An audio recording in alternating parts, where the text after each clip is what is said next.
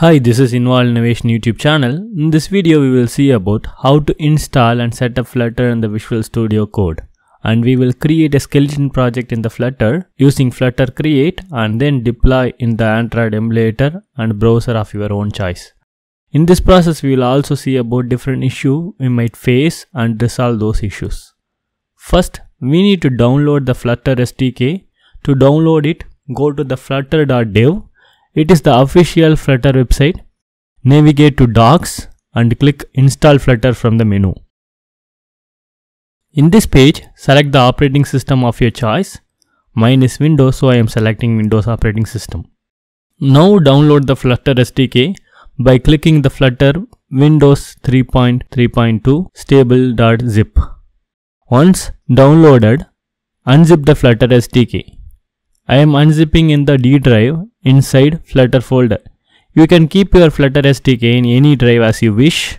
This will take some time to unzip. Once the unzip is completed, I am deleting the zip file to save some memory space. Now we need to add the bin folder to the path variable.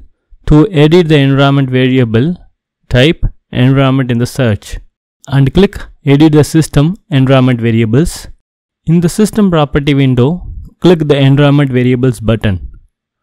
In the user variables section, select the path variable and click Edit. Here, click New and add the bin folder path to the Flutter SDK. In my case, I have downloaded the Flutter SDK to D Flutter. So the bin folder is in D Flutter bin. I am adding this folder to the path variable.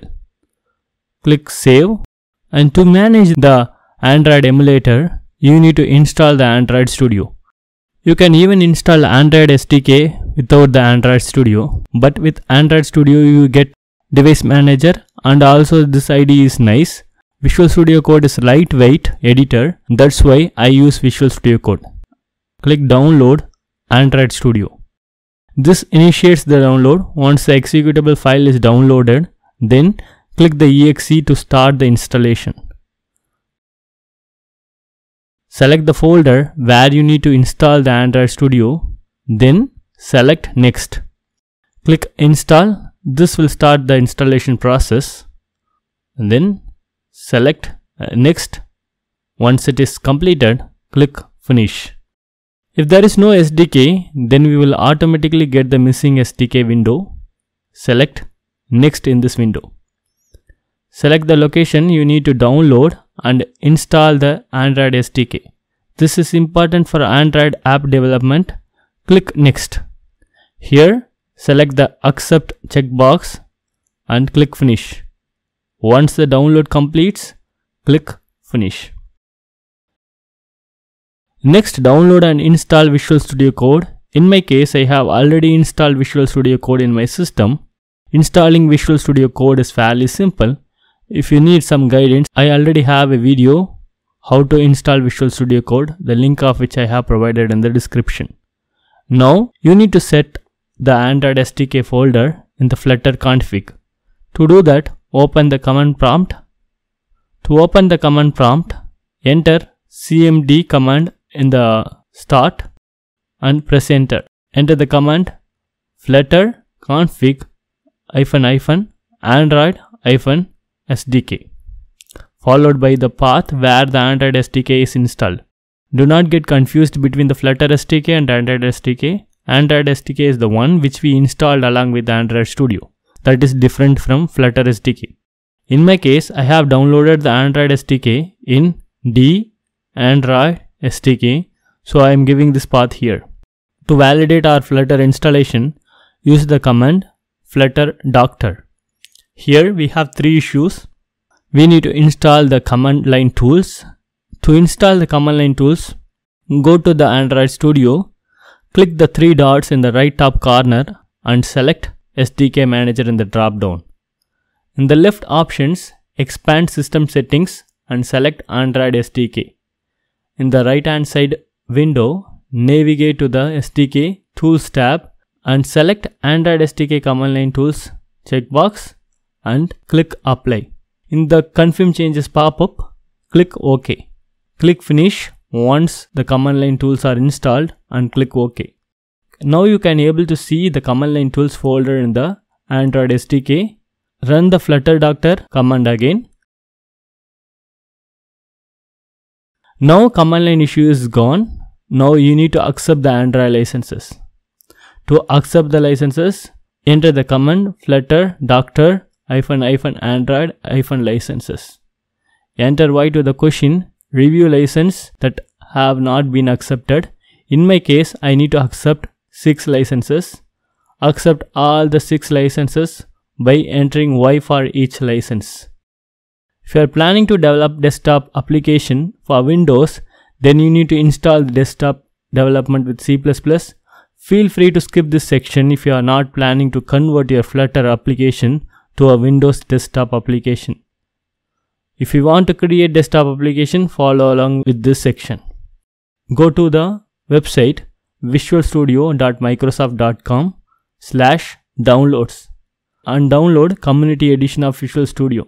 One thing you need to aware of is Visual Studio is completely different from Visual Studio Code. Click free download button. Visual Studio setup.exe will be downloaded. Once it is downloaded, click this exe to install. This will open the Visual Studio installer. In the workload tabs, scroll down and select development with C++. Change the location you need to install the Visual Studio and Visual Studio packages and click install. Once it is installed, run the Flutter Doctor command again.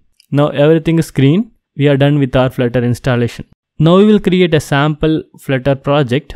For that, I will create a new folder named book and open the Visual Studio Code here. To open a Visual Studio Code from any directory, enter the command cmd in the address bar. This will open the command prompt by targeting this folder, and here enter the command code space dot. The dot is used to mention the current directory. This will open the Visual Studio Code in this particular directory. Here, click Trust checkbox and click Yes. Click Terminal menu and select New Terminal in the drop down. In the open terminal, enter the command flutter create followed by the project name. Here, I am naming my project as book.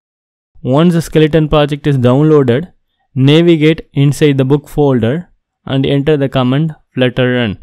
For now, since I don't have any emulator opened, I am getting 3 options: Windows or Chrome or Edge.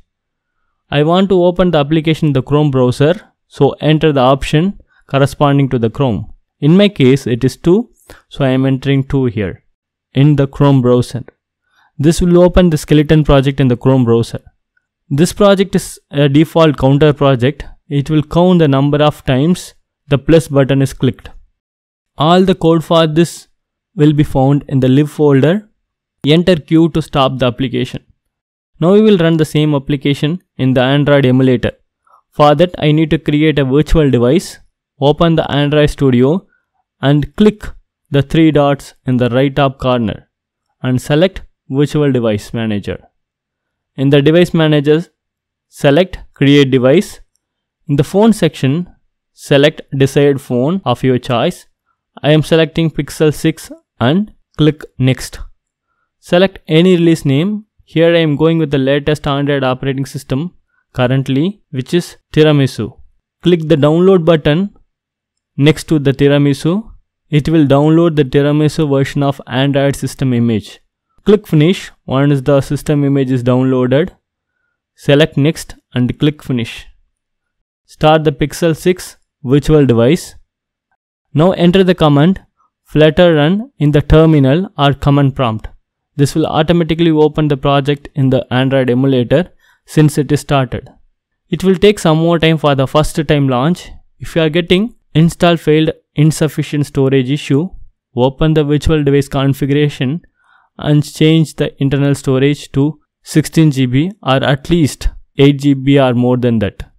And enter the command flutter run again. This will open the Flutter application in the Android emulator.